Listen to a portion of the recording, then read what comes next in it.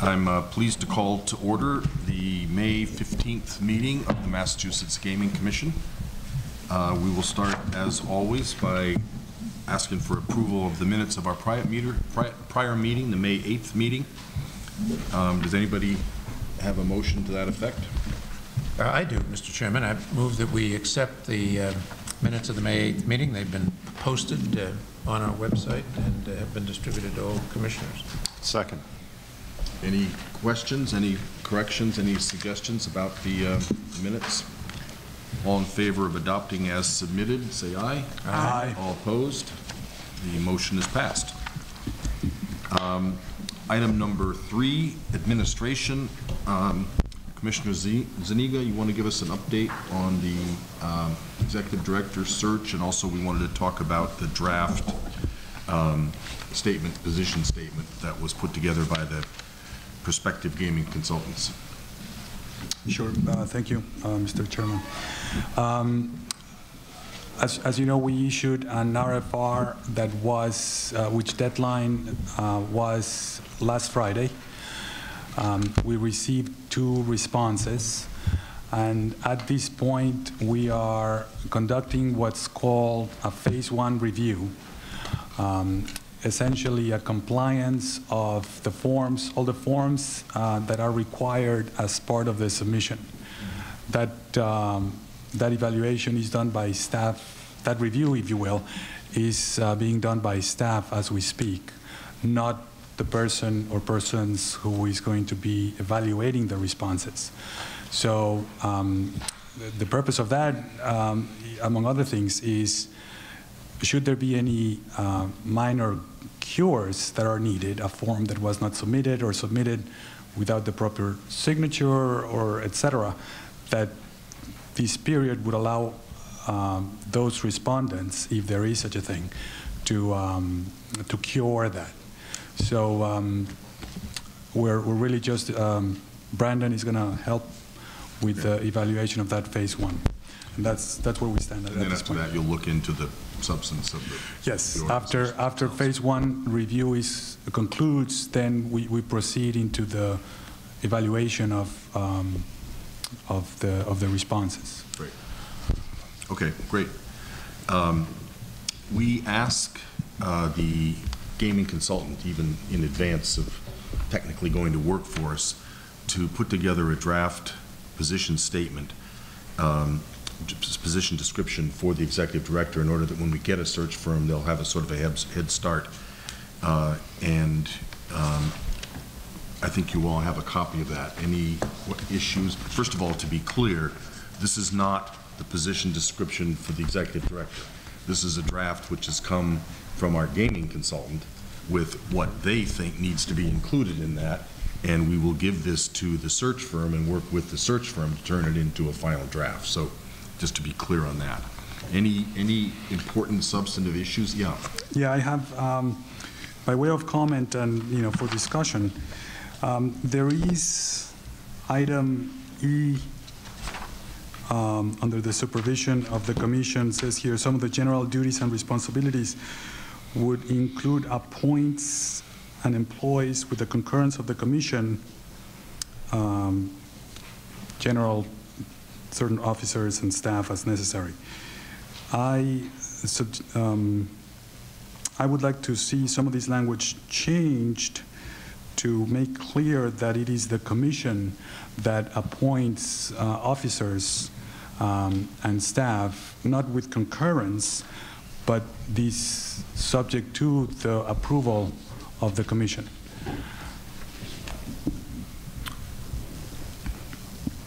The legislation, well, the legislation speaks to the executive director having the ability to appoint a chief financial officer, but is silent about anybody else.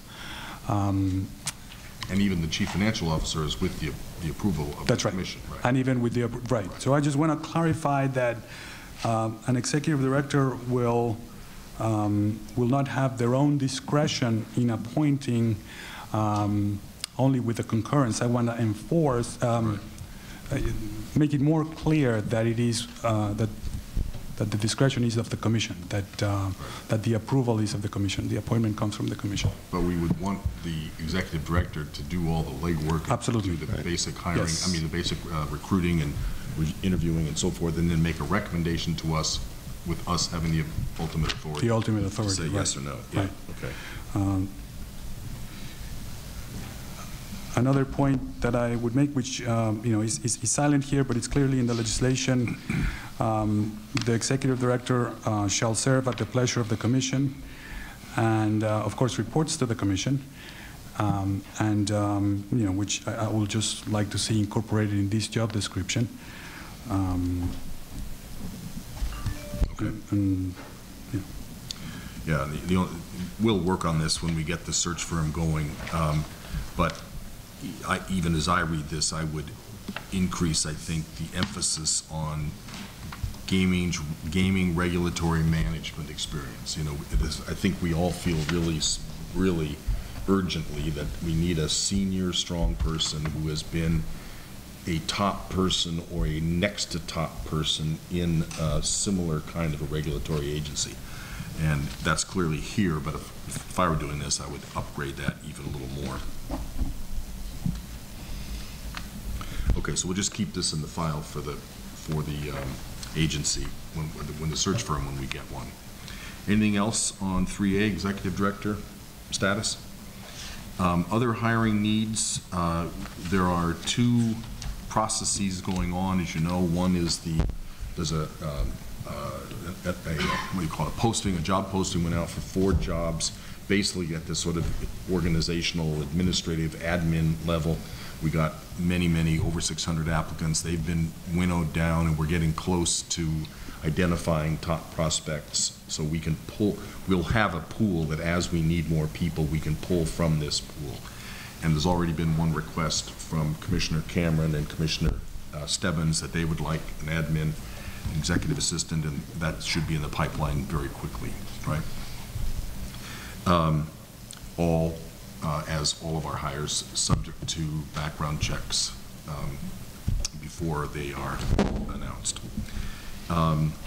Also, Commissioner Zuniga and I are talking to people who might give us more senior administrative support that would replace the acting ED. We're probably not going to go back to an acting ED, but we do need some kind of senior support.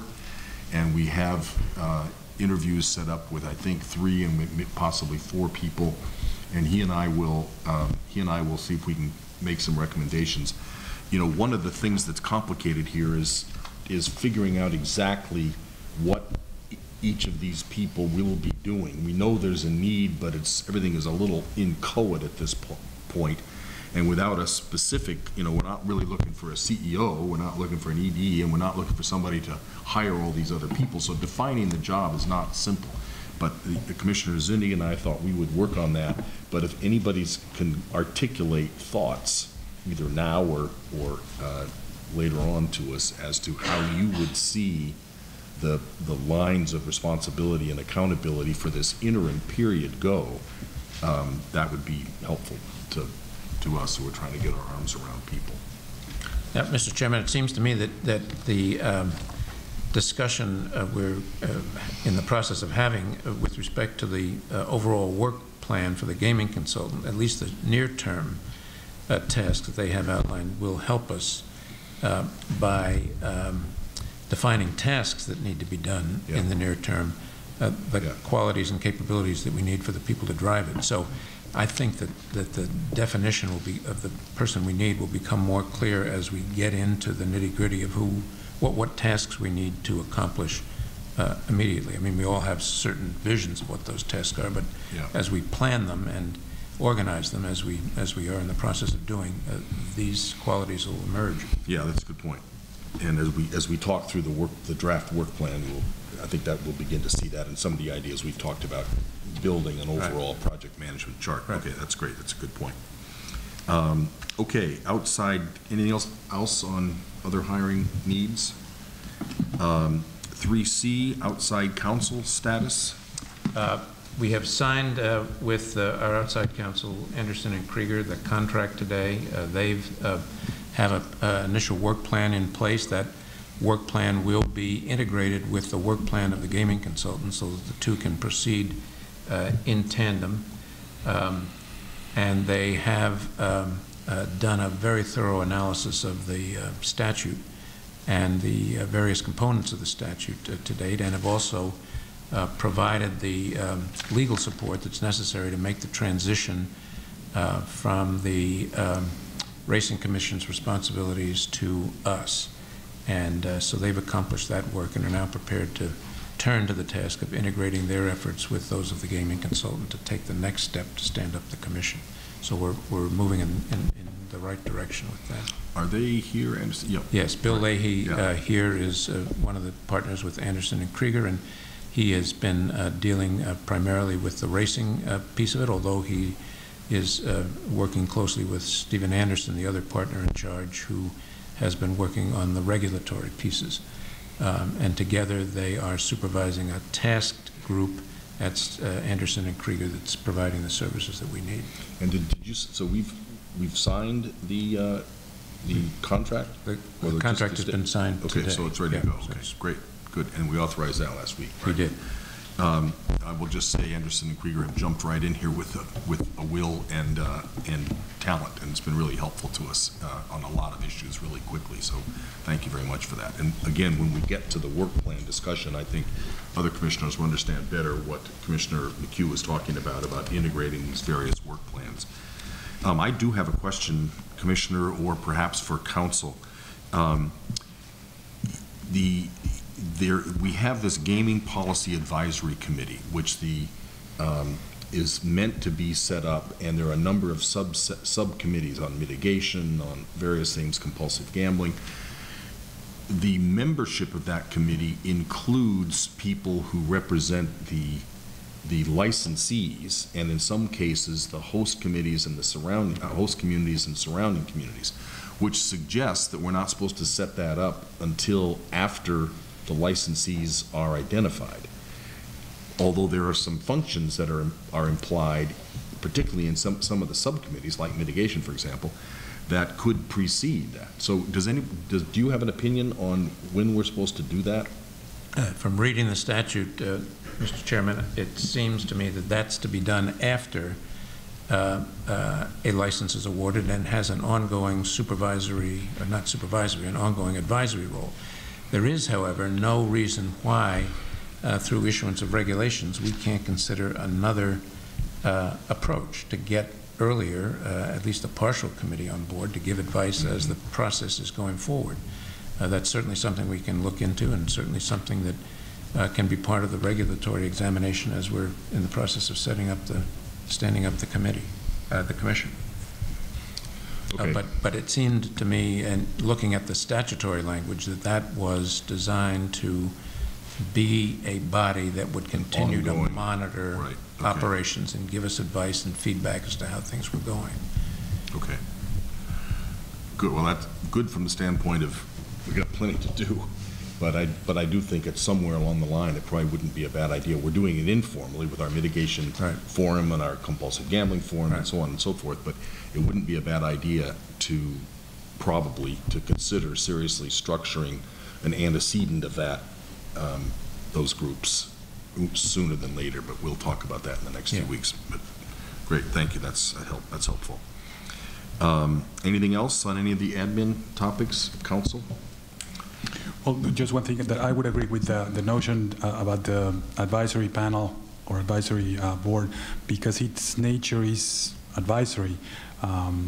The sooner that we can have something, whether that's a version of the final board or a subset, would be very, very beneficial for this commission in terms of policy Yeah, I think so, considerations. I think so, too. Okay, good point. Item number 4, big item. Commissioner Cameron, I'm going to pass this over to you. Thank you, Mr. Chair. As you know, we are mandated by law to transition all responsibilities formerly held by the State Racing Commission to the Massachusetts Gaming Commission on May 20th, 2012, the end of this week. To assist in an effective transition, we have contracted with the Division of Professional Licensure, an agency of the Office of Consumer Affairs and Business Regulation, to perform the day-to-day activities that support the Massachusetts horse racing, pari-mutuel wagering, and simulcasting for the remainder of this racing season. During this transitional period, the MGC will develop the capacity to directly perform those activities. So as this year goes on, we will be evaluating and making decisions on next year's racing season when we will have those responsibilities. Division of Professional Licensure, DPL, will be responsible for the hiring, personnel management, and administrative decisions for the end of this season. MGC will be responsible for the adjudicatory functions previously performed by the State Racing Commission, policy decisions and approvals necessary for DPL to perform these activities. In order for this transition of authority to become effective on May 20th, we, in conjunction with our attorneys from the law firm of Anderson Krieger, have taken the following steps. Drafted emergency regulations which outline the transfer of responsibilities. We will be entering into an interdepartmental service agreement with DPL to perform the operational duties I just mentioned. In addition, at the request of Chairman Crosby, the Commission will be delegating all of the adjudicatory functions, policy recommendations, and approvals to me. I will be the Commissioner responsible for reporting back to the full Commission on those activities. And to summarize those responsibilities, during this transition period, I will be conducting monthly adjudicatory hearings, after which I will prepare written decisions to be presented to the full Commission for approval. I'll be making policy and approval recommendations to the Commission with formerly State Racing Commission matters.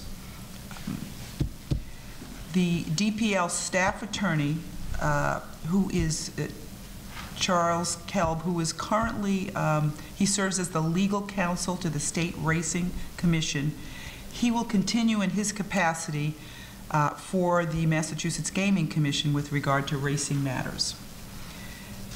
DPL Deputy Director Casey Atkins, who has direct oversight of all the State Racing Commission operations today. In fact, she's here today, and she's going to tell us a little bit about the responsibilities that will remain with DPL.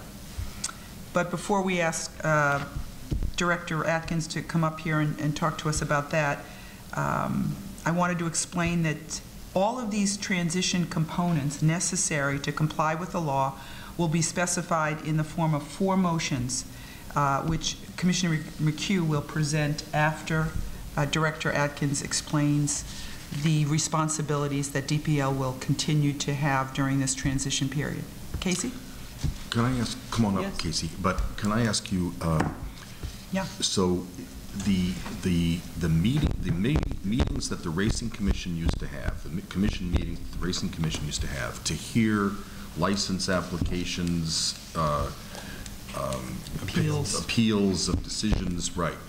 Those will now be conducted by you alone? Yes, correct. And you decide, or do you advise us, and then we adopt? I will have decision recommendations for the full Commission. Okay. I will write up my thoughts and what I believe the decision will be, but the full Commission will have approval authority. So any votes that would have been required by the State Racing Commission as a practical matter, are those votes still required now to be taken by the Mass Gaming Commission? Or have we somehow circumvented that? Well, we haven't circumvented. We have put a system together where I will be the hearing officer. I will be listening to the facts. State Police will be presenting facts.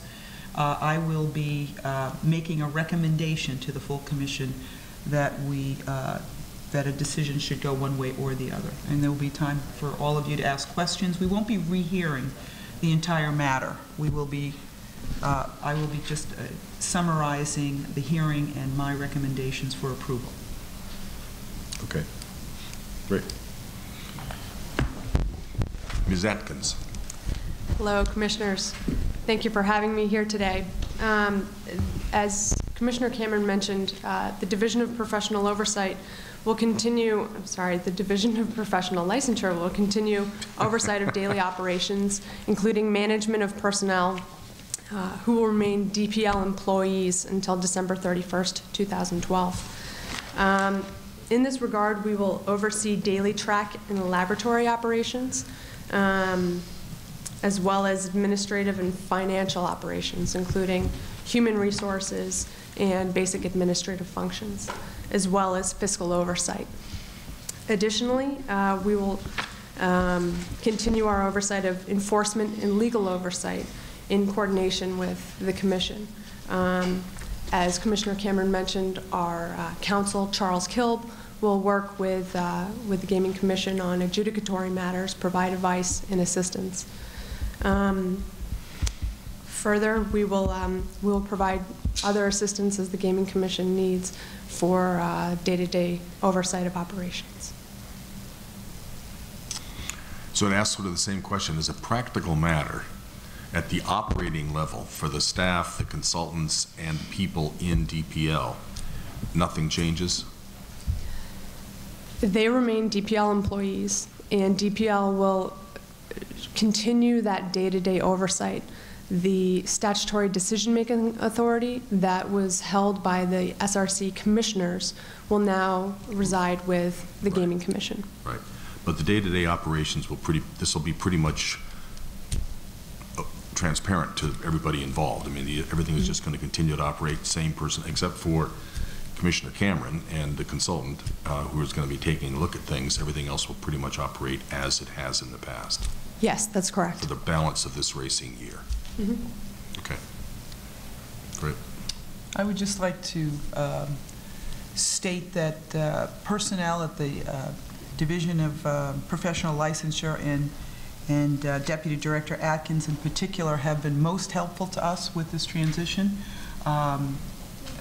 Understanding that we're not fully staffed to take over all of those responsibilities at this time, and not wanting to hire staff without a hiring plan that made sense, they have been most helpful in accommodating a plan which we think will serve the industry best and the needs of the Commission. So I just wanted to thank Deputy Director Atkins. We're happy to help. And I know that Commissioner Cameron's going to be going around to all the facilities and meeting the people and saying hello on our behalf, but I've said this before, but both of you, Casey, I hope you'll say to the folks who have gone through this, you know, who have been for a year now not knowing whether they had jobs or not, knowing what they were going to be doing, and apparently have stuck with us, that we appreciate their sticking with us. I will extend that message. Any general questions for Director Atkins? I had not so much a question, but a thought. The Racing Commission's website is a very helpful resource for everybody who is interested in Commission doings and regulations and rules. It's well designed, it's transparent, the information is there. So I would hope that as the transition occurs, we could keep that website up, work with you to make an appropriate cross-reference or cross-links so that people who are interested in racing could go to our site, but then have your site as a place where we link to continue that very useful information that's there. Yeah, I think that's a really good point. And since starting the 20th, it will be we. So, you know, Brandon, you know, very easy to put a big, bold racing business logo or something on our website that then would link directly to theirs. That's a really good idea. Thank you. Any other thoughts about this? Questions? Just to clarify, the first ISA that we approved in motion a couple of weeks ago, I believe, has that now been executed? Just for my the one having to do with transfers of the monies to the monies to the kennel owners, yeah. dog owners, yes. Well, the ISA has been approved Final numbers were due in this week, because the monies all depend on numbers that come in. Those numbers were due this week, and we anticipate checks going out next week. And the consultant, that's, Yes, we have, as we know, we voted last week Right. to hire Ms. Allman, and we have had strategy discussions with Deputy Director Atkins, and she will be coming in later on this month to start her responsibilities. okay, great. And Commissioner McHugh mentioned last week that the idea of having the group of us get together, maybe take a day and go around to the various facilities sometime in the not-too-distant future would be really helpful. Yeah, I know the consultant will be in on the 23rd and 24th. That will be the opportunity that I'll have to go out to the tracks and meet everybody and get a look at the operations firsthand. That would be an opportunity for other commissioners to join us, or we can set a separate date. Yeah. I think you've got a job to do to meet them as their direct report in effect. But for us, it's more just kind of a general oversight, Meet so and maybe greet. two different things, yeah, right, and right, and get presentations from them, however you want to do it, Okay. but I think it's a good idea. Are we ready to switch? Thank Mrs. Atkins. Yes, thank you very much, appreciate it. Thank you. All right, we'll be seeing more of you. Commissioner McHugh, do you want to pick up on the, Surely, Mr. Chairman, we have 4 motions here that are necessary to do the technical and substantive transfer of responsibilities. And I'm going to outline them, and then we'll go through them seriatim because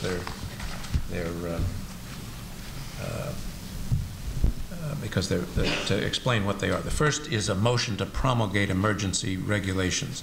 Emergency regulations really is a mechanism for promulgating regulations that will keep the existing regulations in place and allow us the time that we need to think about the content of those regulations.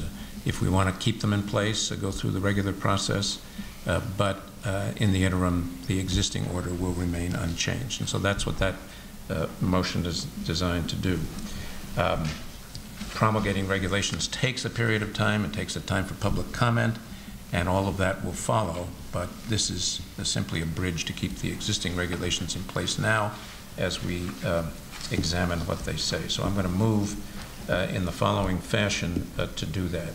I move that the Gaming Commission promulgate emergency regulations effective May 20, 2012 to provide for the orderly transition of the regulation of horse racing, harness racing, parimutuel wagering, simulcasting, and related subjects from the Massachusetts Racing Commission to the Massachusetts Gaming Commission in substantially the form attached, and to authorize the Commission's Secretary to take all necessary actions, including, without limitation, the filing of emergency regulations with and making any edits and corrections as may be necessary to conform to the Gaming Act and the requirements of the Massachusetts Secretary of the Commonwealth for the proper promulgation of these regulations.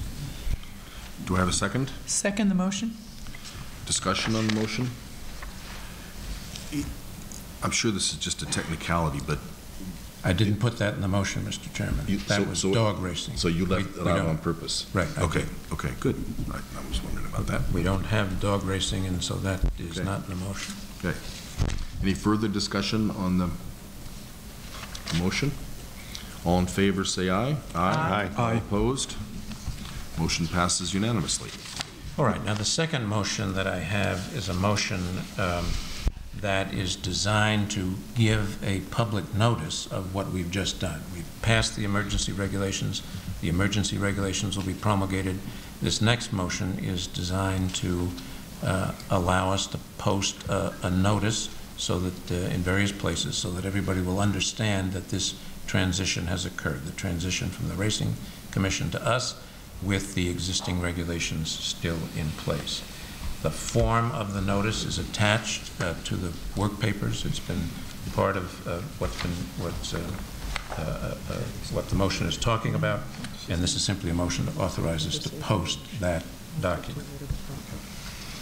So I'd move that the Gaming Commission issue a notice of public interest substantially in the form attached to the motion, explaining the background and reasons for the Commission's promulgation of emergency regulations effective May 20, 2012, concerning the former Massachusetts State Racing Commission, and to authorize the Commission Secretary to take any actions he may deem appropriate to post or publish notice of the Commission on the Commission's website, in the Massachusetts Register of the Secretary of the Commonwealth, or otherwise.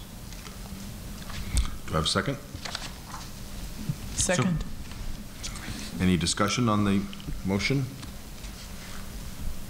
All in favor? Aye. Aye. Aye. Opposed? Motion passes unanimously. All right, and we'll have that notice published then in the appropriate places in the very near future. Now, this next one is a motion that's designed to authorize Commissioner Cameron to complete the details, I should say, of the inter-agency service agreement that will operate between us and the Department of Public Licensure for the services that both Commissioner Cameron and Ms. Atkins just described. Those negotiations have been going on for some time. There's some detail that has to be completed, but that detail will be completed shortly. It's not completed at the moment. This authorizes Commissioner Cameron to complete that detail so that the agreement will be in place in timely fashion.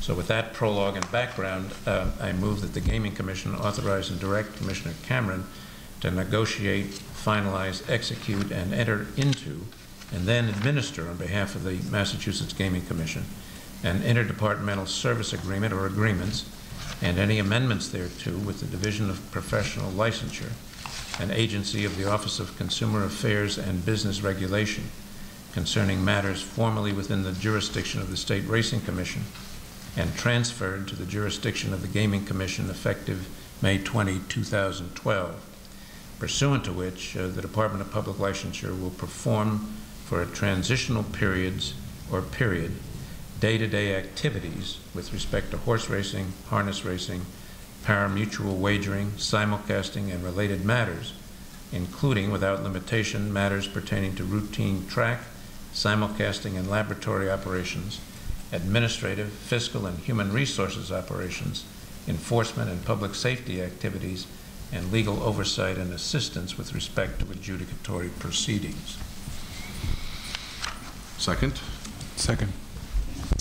Any discussion on the motion? You okay with that, Commissioner? I am, Mr. Chair.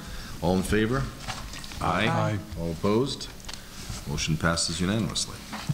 Now, the final motion is a contingent motion to give Commissioner Cameron some discretion in the event that she feels it appropriate to exercise that discretion. You heard her say that she will become the hearing officer, taking the place of the hearing officers who formerly performed for the Division of Public Licensure, the Racing Commission. And there is a document that's not, with respect to which a vote is not required today, that you will sign authorizing her to do that. That's a matter within your discretion, Mr. Chairman. But this next motion is a motion that authorizes Commissioner Cameron to consult with the Division of Administrative Law Appeals to take over some of the hearing responsibilities if and to the extent she thinks it's appropriate to do so.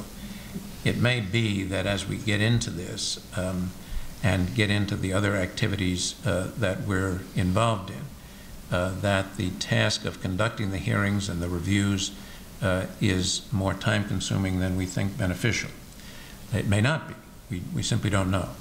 But this would give, this motion that I'm about to make would give Commissioner Cameron the opportunity, if it turns out that it is more time-consuming than we think we can afford it to be, to go to the division and engage in negotiations with them to take over these kinds of hearings and appeals. They are the department of the state government that does this for a wide variety of state agencies. They have the expertise. They have administrative law judges. They're very skilled in this. and they have a whole procedure designed to do it. They're administrative law judges. So that's the background for this next motion that I'm about to make. And the motion itself is that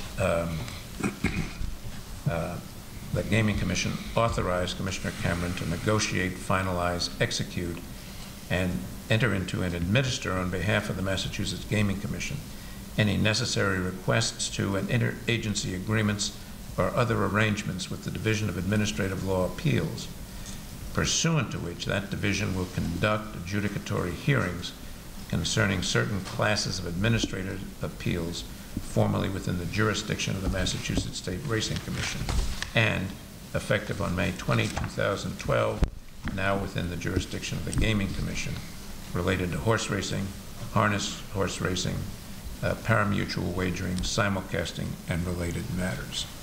Second? Second. Any discussion on the motion? All in favor? Aye. Aye. Aye. Opposed? Nay? No nay, motion passes unanimously. One other item on this topic. The legislation calls for the creation of a horse racing committee, I think it's called, pursuant to the establishment of the stabilization fund, and directs that either I be the commission's representative or a designee, and that we select that designee by May 20th, or I think it's May 20th. So I'm thinking that you would be the natural person to be on that, and if you, I don't think we need a vote, but if you're okay with that, then I will notify the chair. The governor's nominee is the chair of the horse racing committee, and so I assume the governor and that person will figure out when we're going to get started, but I'll notify them to that effect. Okay, great. Yes. Great. Anything else about the horse racing business, racing commission? Thank you very much. Good stuff. Good work. You're welcome. Thank you, Director Atkins. Okay, we had anticipated talking quite a bit about the development of the work plan with the gaming consultant, but unfortunately at the last minute the representative of the gaming consultant couldn't come. So we're going to have to postpone a good portion of that. I just wanted to clarify a couple things, and there may be some things we can talk about. First of all, there's the contract which we'll be signing. There's a statement of work which is referred to in the contract and which really is the guts of the contract. That is being negotiated now with the consultant team, which is made up of both Spectrum and Michael and Carol. And then and that also is signed by the parties and is, as I say, is the heart of the contract. And we're very close to having that completed. Commissioner Zuniga and I have been negotiating that. We're very close to completion of that statement of work. The statement of work refers to the work plan, which is the document that I did pass out, which you all have seen and have been thinking about. And this really represents the totality of the work that's going to be done by week by responsible party during the course of what will essentially be a 16-week project by the gaming consultants. If there are questions here that you want to bring up that you can discuss constructively without the gaming consultant here, let's do it. But I think for the most part, we probably need to wait until next week when we can have them here. But a second point is that, as Commissioner McHugh said, there is also a work plan that Anderson Krieger, the law firm, has worked out over a similar time period, not identical, but a similar time period. And what we would like to have on the wall in the commission is a project management chart, which will include all of the items on the gaming consultant's work plan, and all the intersecting items of the law firm, and all the required actions on our part, like when we're supposed to set up funds, when we're supposed to set up advisory committees, and so on and so forth. So we will have a really comprehensive chart with dates and responsible parties for basically everything that we're doing, and that will be the guide to the next 4 to 5 months. And we're well towards that with the work that the two outside firms have already done. And this will be the backbone of it, but we'll be adding a lot onto it. So I think that's a great tool, and we've been longing for that for a long time, to make sure we've got a reference point for everything that we're doing. So, do you want to discuss this at all, or do you want to wait until the consultants are able to be here? I had a question that I think that it's a question for the commission as opposed to the consultant. I'm looking at the last page under the second to last category where it talks about hires. And it talks about the commissioner, review the recommendations with the commission. And it just seemed to me, and that's the entire work period that they need to review those recommendations with the commission. And it struck me that possibly we should have a commissioner and maybe a backup assigned to work with the consultants on each of these categories so that we know we're going to be expected to work on that particular item with someone else possibly. It just seems to me they can't meet with all of us all the time, and that Quite the opposite. you're right. So it just would seem to me that it may make some sense for us to go through and say, okay, you're going to be working on this item and that item, and so we'll know we'll be interfacing with the consultants on those tasks.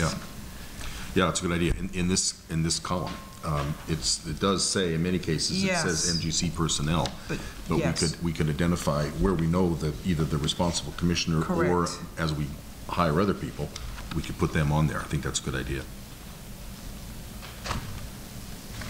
Anything else? I had a couple of questions that are really for the gaming consultants, but let me just mention a couple of things just for our consideration. This 16-week period that starts, I guess, as soon as we get the contract signed, has a number of weeks in, particularly around June. I see June and July, that are, if we go across down the whole plan, they make demands on resources, on significant resources in general, only by virtue of there's activities, there's a number of activities happening every week. And this is not just, in addition to the point of Commissioner Cameron, how much or how of resources are going to be needed of commissioners individually or commissioners as a group or staff of the commission. But also, I'd like to understand the resources that consultants will bring relative to, many of those activities. What assumptions are there in terms of resources? Again, this is a general way of saying that some of these weeks are going to be very very busy, and some of these may have some dependencies. I'm talking about, for example, developing the RFQ process at the same time that we are writing regulations. And clearly regulations have to stipulate the RFQ process for which we are informing ourselves, et cetera. So I'm not suggesting that one should be done before the other, but I need to be able to understand what dependencies are inherent to those processes. Well, I think that's a really good point, and I think for my money at least, it would be worth making this a real Gantt chart, that does track interdependencies. It's a real critical path chart, because there's so much to be done. It's so much going on so fast that to not have critical path connections identified here, and that will surface issues. There are a number of scheduling. I mean, this is a draft, so it's okay that there are some disconnects in this, but and it's a big step towards what we need to get done. But a critical path chart will show us, will reveal inconsistencies like you're talking about, where there are conditions precedent, which are in the wrong place in the chart. So I think we should ask one or the other of whichever the consultants is best at putting together Microsoft project to do that. I think that's a really good point. I mean, it's just, there are so many moving parts, and we're going to need to add in the Racing Commission. The Racing Commission isn't even on this chart, and all of a sudden we've got a whole host of steps to be taken there. So I think that's a really good suggestion, and you and I can follow up with the commission, with the consultants to do that. Yep. Another piece that I had also was, it occurs to me by reading the tasks that this work plan anticipates that public hearings to be done after the completion of the work plan of the 16 or however many weeks it turns out to be. And that's perfectly what's required of us. We first draft the regulations, and then we issue them for public comment, and then we can come back and revisit, etc. But is there anywhere relative to obtaining advice, consulting with stakeholders that could benefit the writing of those very regulations, for example, or the facilitation of this work plan? And you know, this may be very ambitious, of course, because in order to do something of this magnitude in 16 weeks, the more people that we attempt to bring in, the more exponential the difficulty becomes. But are there any junctures, any milestones in between this work plan where we can either consult with necessary groups? I'm just extrapolating. One of the few tasks here initially have to do with consulting with other jurisdictions, and that's a great process. But is there anywhere in the middle or anywhere at the end of some of these process that we can either circle back or consult in more detail? It's one thing to talk conceptually, but another one to talk in more detail. And it's a rhetorical question, but it's a question for us, for this commission. Again, I think it's a really good point, and there's another thing that will have to be added to this is the communications and outreach plan, which we already have going on. It'll need to be layered into this, and one of the issues would be where are our stakeholders that need to be brought into this process. And as you said, there's an exponential impact. Yep. But I'd rather spread this out and do everything that we need to do rather than force it artificially into a 16-week period. So if it takes a little longer because we're doing it right, then that's okay. I guess that's the point I was going to make, Mr. Chairman. I think this is essential to do, but we have to understand that this is plastic, and it's going to change. And the whole nature of a Gantt chart and a critical path chart is to identify the kinds of things that you can't figure out otherwise. And this may spread itself out. We may find ways to contract certain things, and we will identify tasks to split up among us and to move forward. But in any event, we'll have some way of keeping track of exactly where we are, where we need to move out, and the kinds of adjustments we need to make going forward. So I think we definitely need to turn this into that kind of a chart and organizational plan. I agree with the other comments. Just some clarification the next time we're talking to our consultants is they've kind of outlined some work around the RFQ and the RFP process, and then they segment the RFQ planning process. So I didn't know if some of that was done in anticipation of us approving an RFQ process or whether it was just kind of folded in afterwards. But I think that's one of the many together. things that needs to get clarified on this. I agree. I made that same observation.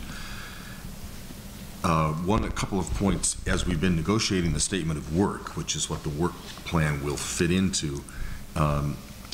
We have increased the scope here several times. We've asked them to help in advance of the contract actually being signed on the description of an executive director.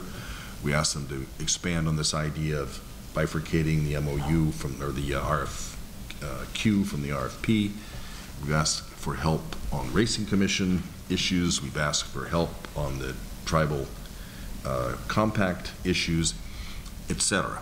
All of which they've been perfectly willing to do, but it's going to put, I think it's going to drive the total. Plus, we've asked the two of them to work together, which creates, it's good for us because we get the benefit of both teams, I think, but it does create some inefficiencies.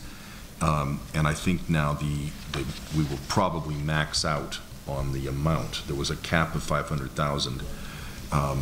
One of the bids was slightly under that, and one of the bids was more than 100 grand under that, but I think we're going to end up being right up against the cap. But I think we've talked about that, and I think we will do better.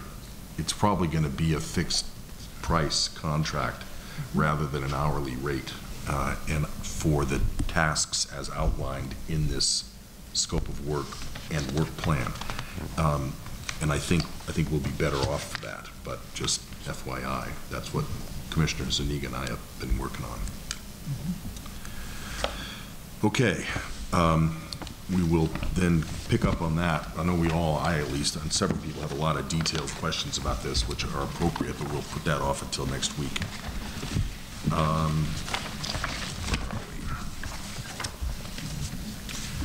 Finance budget.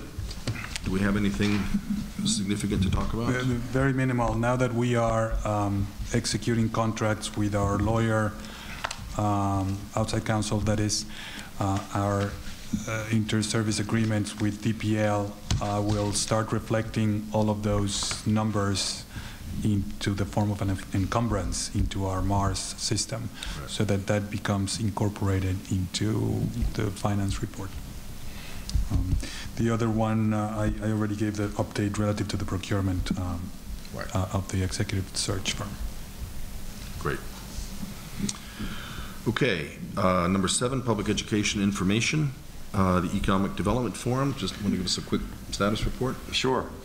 Again, the date is June 14th. I visited Quinsigamond Community College last week and met with their folks as well as the president of the college, who's happy to host us.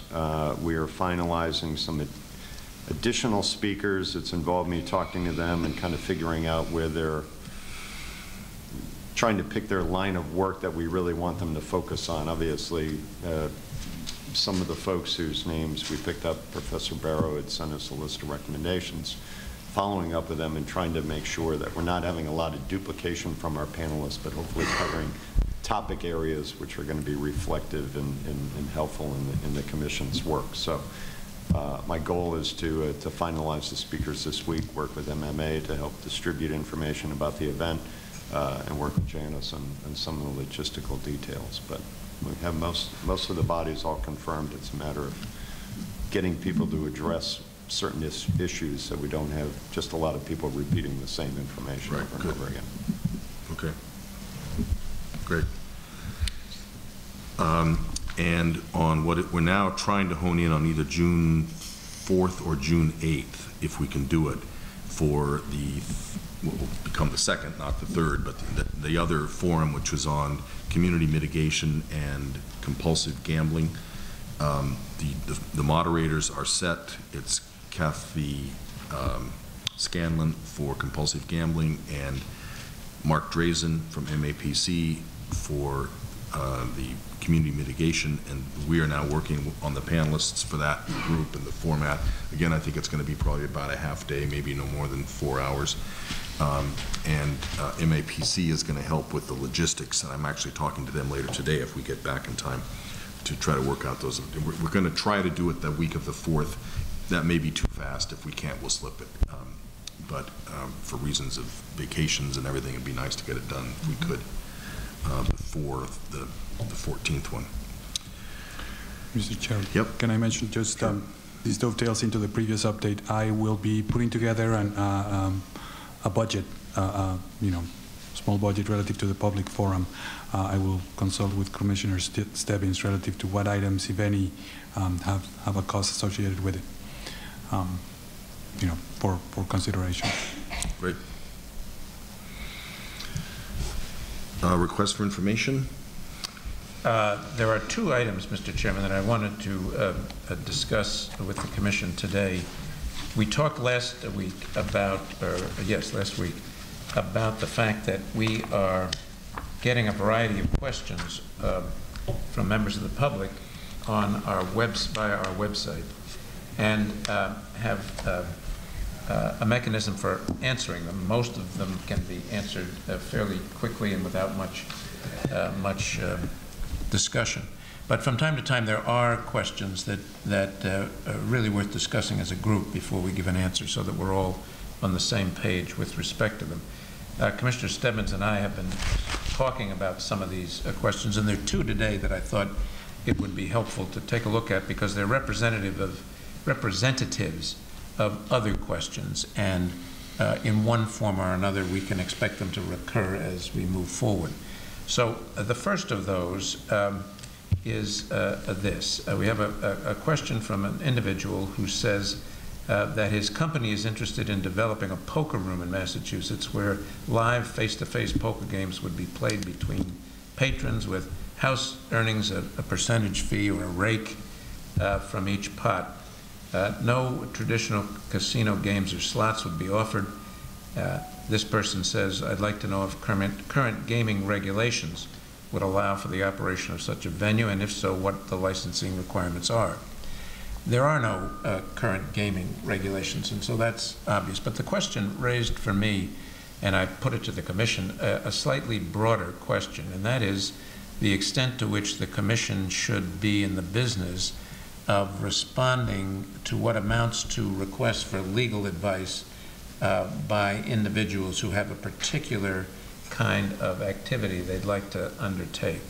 There's a fine line, and in many cases not so fine a line, but there's a line between giving general advice to people either through answers to particular questions, or developing policies or regulations that address general problems and questions and issues, and having answers come in after hearings that we conduct, and then just giving advice to people who have a specific question about a specific activity they want to engage in and the specific legality of that question.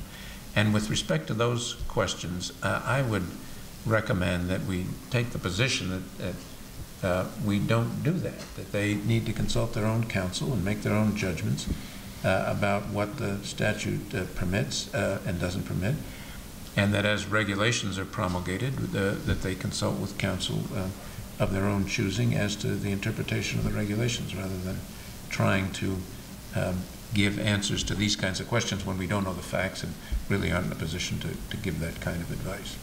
So I put that out for discussion as to whether, as we go forward with these kinds of questions, and it's a judgment call as to whether this question is general or particular, but within that general framework, that we adopt the position that we're just not going to give those kinds of particularized answers to those questions. But I welcome discussion on that. Well, I certainly agree with you that we could go down a road that, we would have one person answering a question one way, and I think that is not a good place for us to be, and that certainly is a legal matter. And that makes a lot of sense to me that we proceed as you outlined. Would you be saying the same thing if we were now in steady state operations and we had a legal staff and we had gaming regulations in place and so forth? That I don't know that I would, but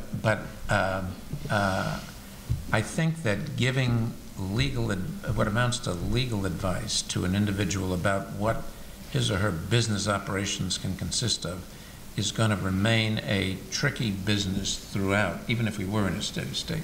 And we have to be very careful about developing regulations that deal with that, so that we're not in the position of interpreting a regulation to permit something that some other law enforcement agency may think is not appropriate. There's a way to deal with that. And I think we have to be very careful of that, even if we were in a steady state operation. But we're not in a steady state operation. And for now, I think we just can't answer those kinds of particularized questions. What about recommending that the person or such questions go to whoever we can identify as the right person in the AG's office to ask?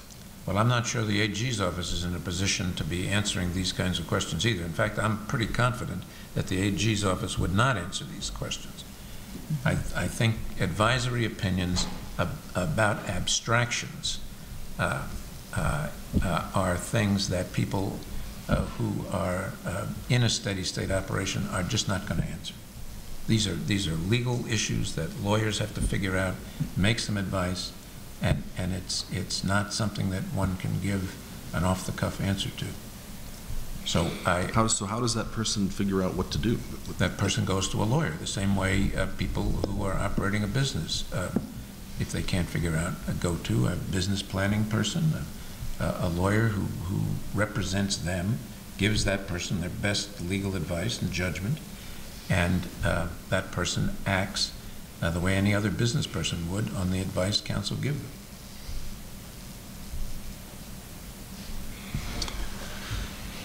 Maybe, I don't know. It's not that big a deal, but it feels a little bureaucratic. You know, maybe it's bureaucratic for a good reason, but it feels to me like this guy's just trying to figure out whether he can have a poker game in his house or whatever the question is, and to not be able to find somebody to ask and go ask, have to spend a bunch of money to hire a lawyer. It feels like. In this particular case, it seems to me the answer is pretty clear. But as a policy, it seems, and I raise it as a policy. Yeah, right.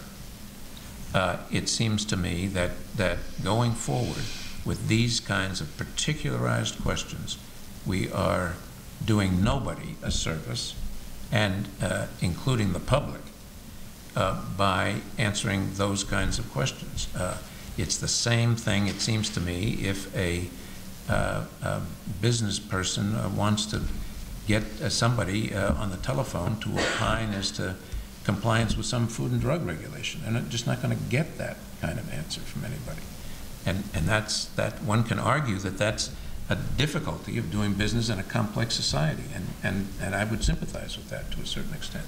On the other hand, these regulations and laws are complex, and to give answers in the abstract may be entirely misleading when you don't know all the facts. Well, I totally don't think we should give a legal opinion on this, and we're definitely not up to doing that. That's why I asked the question, would you feel the same way if we were in a steady state? So as a matter of policy, we can't answer questions like that, I agree.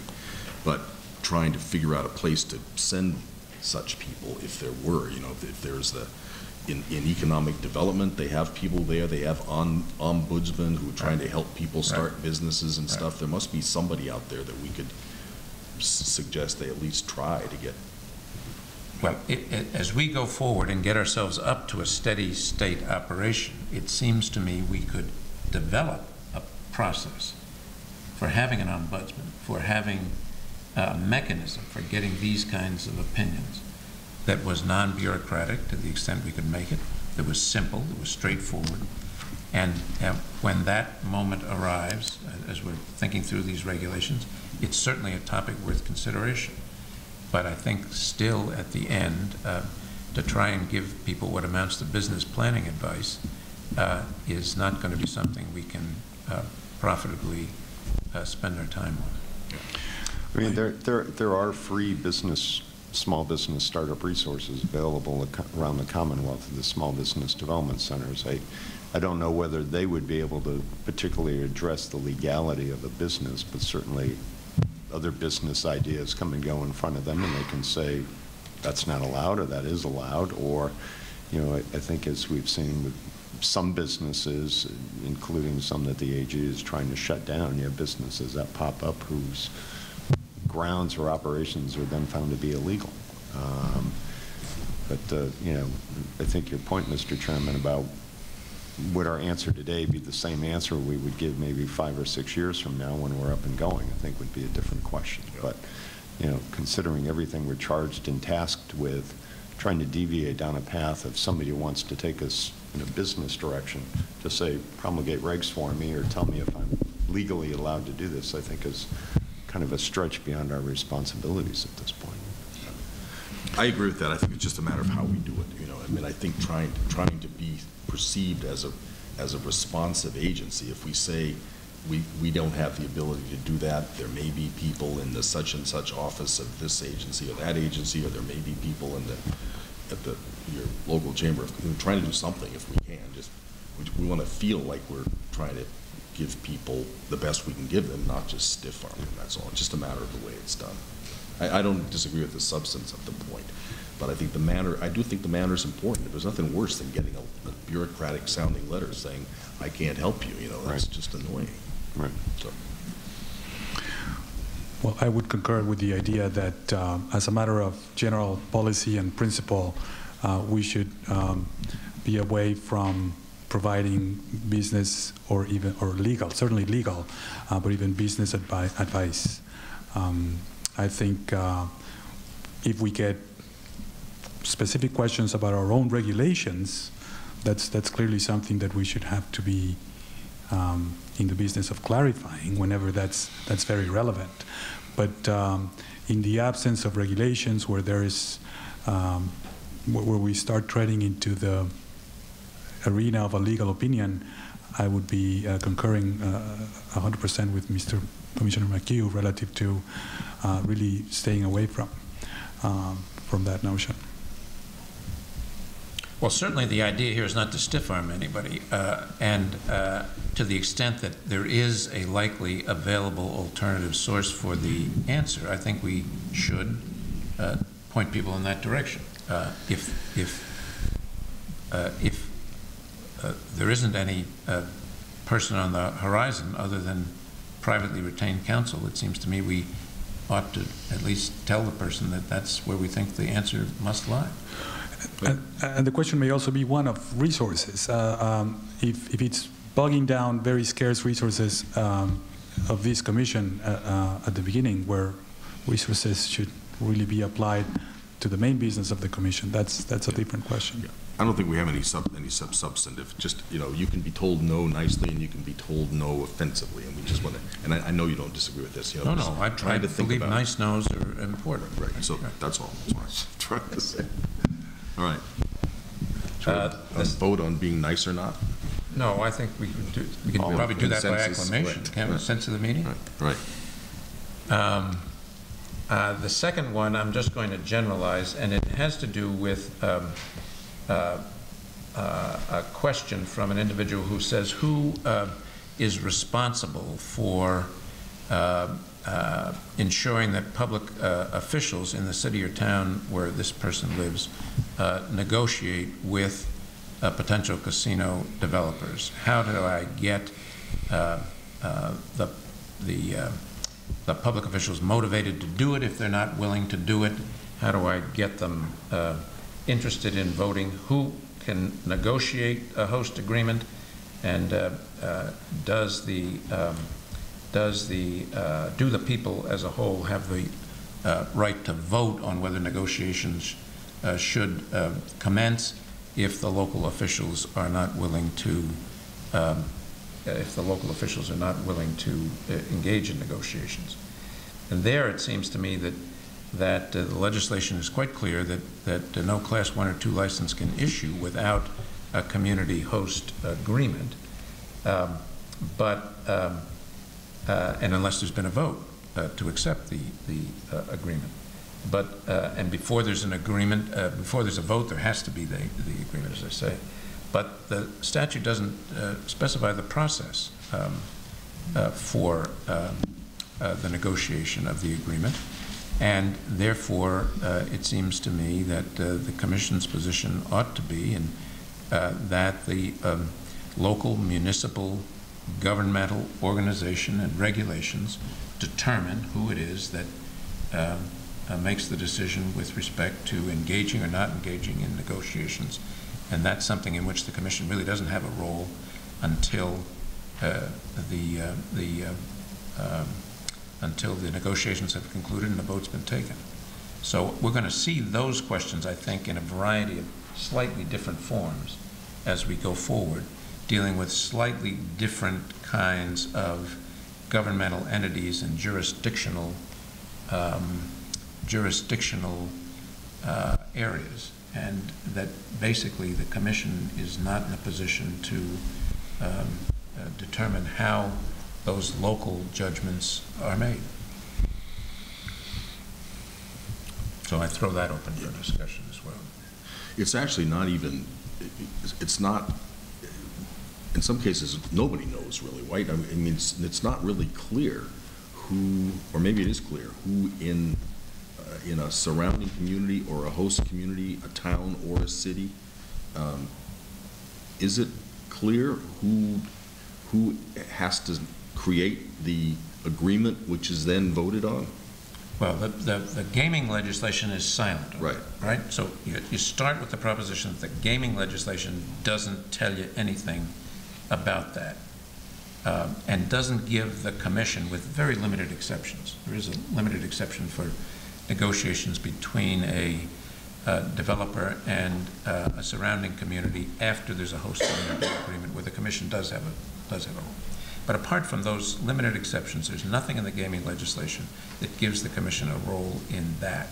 So what one's left with is the normal rules, regulations, laws, charters, and the like that govern municipal operations. Right. And we are not in the business of interpreting what those regulations, charters, and other things say. That's something that's got to be resolved either in the town itself or the city itself, or in some other fashion, but not by us making some kind of an edict or determination. And that, it seems to me, is something we need to recognize and help that cities and towns understand and recognize that this is not a place where we're authorized to make interpretive judgments in that regard. And this is clearly a place where we can say, in the response, we can say, this is not our authority, but your town council or your whatever is the place to turn for a question like this. Right. Yeah, I agree with that. This does raise, though, the question we've talked about several times before about the extent to which we want to either provide or assure that it is provided support to potential host and surrounding communities for dealing with this issue. And we've had slight differences of opinion on degrees of emphasis and how we should handle that, but I think we ended up talking about trying to make sure that somebody else can really step up to the plate and do this, so that we're not in the middle of potentially giving out mixed messages to different communities and end up some possible accusations of favoritism or whatever, which I think makes sense. Where are we on that? And that's a ball I'd like not to lose track of. Well, we've, you know, some of the other questions that have been posed to us have been around funding fees for hiring a consultant to act on a municipality's behalf to negotiate a host agreement. You know, some municipalities, from what you read in the media, are already posting RFPs for that type of assistance and help. Commissioner McHugh and I talked yesterday about, you know, there's some responsibilities in the legislation which gives us some authority to direct regulations, as well as, you know, how that might conflict with or work alongside existing state regulations which allow somebody to accept money on behalf of a community. You know, the question becomes, you know, on a host community agreement, should there be kind of a framework that we can help communities establish? I don't know.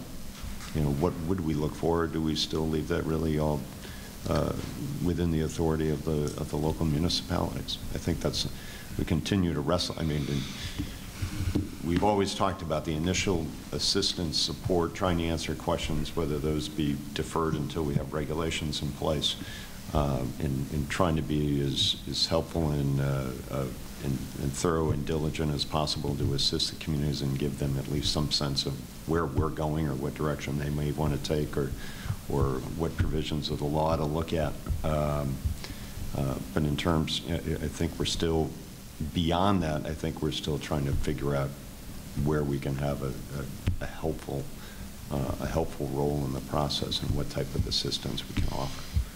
Certainly, there's going to be a level of assistance, you know, at some point with talking with surrounding communities.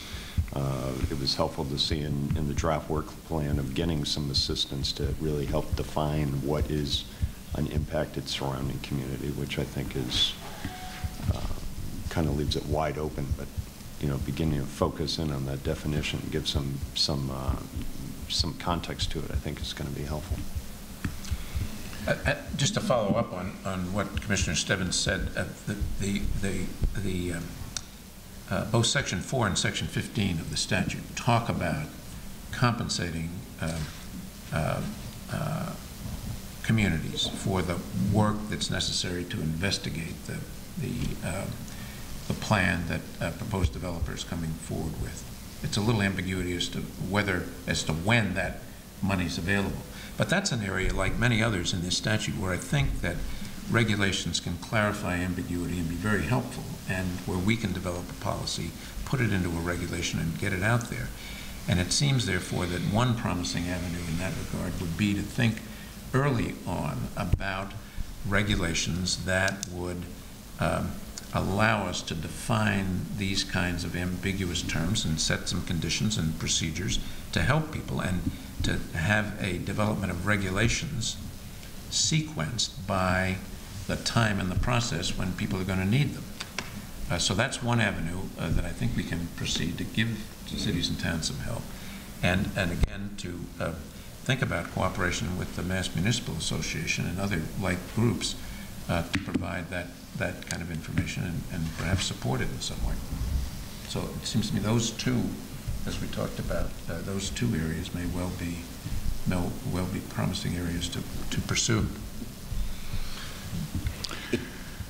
Well, I was reminded of the work plan, some of the feedback relative to regulations, and there was also initial discussion a little while ago about emergency regulations. Is this one? It occurs to me that this would be one topic that clearly fits emergency regulations, because a lot of activities follow the negotiations of a host community agreement rather. So it's an early item. Yeah. Well, I think that's I think your idea, coupled with the emergency, is a really good idea. Where there are significant issues relative to host and surrounding communities that are relevant to them immediately, but are not clear, we could definitely jump on that. But even more than that, it feels to me like it would be what the normal course of events would be to say, okay, we're about to go off onto this huge new thing. We're about to bring in this new phenomenon, which is going to have an enormous impact on a great many cities and towns. And it would, for somebody to proactively communicate with communities that might be host or surrounding and say, we understand this big tsunami is coming down the road towards you, right. And we have the ability to help, is something that would be in the normal course of events. And I understand, and I'm certainly go along with, and I'm not totally persuaded by Commissioner McHugh's point that it should not be we who play that role. You know, if that's the consensus, I'm okay with that. But I do think somebody should be playing that role. And I think people are bereft. A lot of people are bereft. We get these wistful notes sometimes from people who don't know, whether they're coming or going. And it just seems to me it's an appropriate role for the commission to make sure that somebody, whether it's MMA or the Collins Center or the RPAs, is proactively communicating and saying, we are here to help, and we do have the resources to help, and they can feed back to us. If they identify problems that need regulatory explanation or expansion, then that would be great. It would be another source of feedback for us on things we need to do. But it feels to me like we should push as a priority to get some kind of proactive outreach out there. I don't disagree with that, and I'm not in the against tsunami prevention. But my point was that and there's a difference between answering particular, again, it gets back to the same theme we talked about before, right, answering particular issues about particular negotiations with particular people that we may later have to pass judgment on, and making general statements and doing general things to help everybody understand the path through this. And I think with respect to the latter, we ought to be doing as much of that as we can. and your idea that you just articulated about having others act more directly on particular problems, feed them back to us, and then if we get a number of issues along the same lines, adopting, changing, passing regulations to help everybody understand what to do in this situation is exactly what we ought to be doing. So I think there's a way to do that, and I think we ought to be proactive about doing it. So we don't have a disagreement on the general thing. Yeah, no, I think that's right. So maybe we should just pick, I know you had some sort of starting conversations, and, you know, we're not exactly clear on where we want to go here, but I think it's clearing up a little bit, and I think we ought to pick those balls back up again and see if we can find somebody who would play that role, distanced from us, but play that role perhaps with resources provided by us. Our conversations with Collins Institute was very early on. I think now that we've hopefully addressed the Racing Commission piece and moved that aside, you know, circling back with them to talk about our thoughts on the RFQ process and other steps, I think it'd be helpful. One thing I cannot help but wonder, throughout Massachusetts, there's great diversity in the level of staff, just to name one, that cities and towns have. You know, on the one hand, there's cities with large public works departments, financial departments, budget, capital programs, etc. And there's also towns where, you know, one or two people work, you know, in many of those roles. And by way of saying that the financial and technical assistance could conceivably be very different, the need rather. And a question for this commission, as we contemplate what that may be, we need to be sensitive that different towns and cities have different needs. By the same token, I completely agree that the help needs to be generalized, needs to be, the more that we delve into specifics, the riskier that the uniformity of the help gets. So we should just be sensitive to all that. Right. Okay, I think we have a good sense of how to move forward here. Anything else? That's it, under that category. Under that category.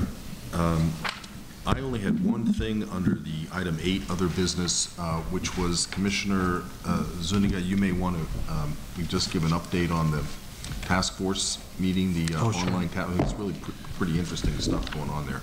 Yep, the Treasurer's Office conducted one of its meetings of the online products task force. This is a task force that is advisory in nature to the treasurer as it pertains to lottery type online products that are out there, are developing in Europe, Canada, etc. There's there's different, it's a very diverse group of people, and we now have myself as a member of that task force. Chairman Crosby came to give some very good remarks relative to the large mission really here is one of a benefit to the public good of the Commonwealth, not one of turf battle as to whether anything should rely with a gaming commission or with a lottery commission. But as we look at the possibility of online products coming to the states, Massachusetts will have to see. That's a discretion of the legislature. But this task force is really thinking strategically as to what steps might need to be in place, or what recommendations would have to be in place for the legislature if we ever came to that, you know, those events over there. There was a good report from Spectrum relative to what's happening in other jurisdictions. There is a general consensus that there's not one jurisdiction that applies well here, because this is in many ways uncharted territories for the states, for jurisdictions like us and the Lottery Commission here. But there's also a notion that the introduction of online products may not necessarily cannibalize either casinos or the lottery. That done thoughtfully, it could enhance the two operations. But I will continue to provide updates as we continue to meet in those task forces. I have a question. Was there any discussion with the task force about what role the federal government will play in regulation? Yeah, well, this all really came about to a great degree because the Justice Department issued an opinion to, I believe, New Jersey relative to establishing and regulating these kinds of products. I'm not going to be able to do it justice, but the gist of the opinion is that as long as it doesn't violate the Internet Gaming Act, and this is a misnomer because that's not the real name, the recent act in which federally fly-by-night operations were prohibited from conducting any kind of gaming activity. That left open the door to lottery and gaming commissions to do that. The opinion was, no business can set up to conduct that kind of operation, only jurisdictions like us and the lottery. And the other component was that as long as it didn't violate the Wire Act, in other words, sports betting, that was another piece, again, that this task force is not contemplating. But the general opinion after that of the Department of Justice is that it defers to the states, meaning, in this case, the state legislature, and how much appetite would be there to allow this is a big question. Here in Massachusetts, for example, that's a question for the leadership and the state reps and senators. And eventually, of course, the governor, who would have to sign something into law. But this recent opinion opens the door to a kind of first mover advantage as well, which is why the State Treasurer's Office is wanting to explore these sooner rather than later. It's not a very big deal at the moment, but it could for us, but it could become very quickly. And other people raised the issue of whether we would be able to successfully negotiate with casinos if they don't know whether there's going to be some kind of internet gambling available sometime soon, possibly even before they're up and running, I mean, so it's going to be a significant issue for us, and fortunately there are other people that are concerned about it. And of course the lottery is extremely concerned about whether this, as Commissioner said, whether this will enhance lottery operations or detract from lottery operations. The trouble is, as you said, there's no place, there's no test case out there. There's no other jurisdiction to look at it and say, what happens when you bring in online gaming? What happens to pre-existing casinos, or what happens to pre-existing lotteries? Because in Europe, there are very different kinds of structures, and particularly because in Massachusetts, we have so high per capita lottery that nobody, we have 2.5 times the national average, almost 3 times the national average, and nobody knows what would happen in an environment like ours. Is it saturated? Anyway, so it's a really, but to the Treasurer's credit, he put people on this task force who are very independent thinkers, and all points of view are represented. A lot of people several people from the private sector who are smart, tough-minded thinkers about this. And B, he completely agreed with the point that we made about we have to look at this holistically from the standpoint of what's in the interests of the Commonwealth of Massachusetts, not what's in the interests of the Gaming Commission or the lottery. And everybody bought into that, I think, in a significant way, which will, the devil's in the details, but as a mindset for the organization, for this task force, there was I think, a pretty thorough buy-in to that point, which was good. There's also one more, one just general or observation that came through yesterday. Online in general, online products, just like everywhere else, is attracting, everything online rather, is attracting a younger demographic. Right. Whereas in particular for the lottery, which is a very mature operation and very successful, it's an aging demographic. So from a strategic perspective, there's something to consider there.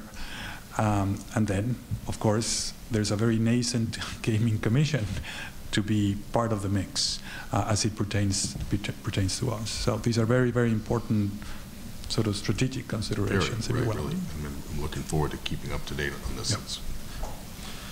Okay, any other things that weren't anticipated? Topics? Anything else? No, none for me. All right. Motion to adjourn? So moved. All in favor? Aye. All right. Motion passes. Excellent.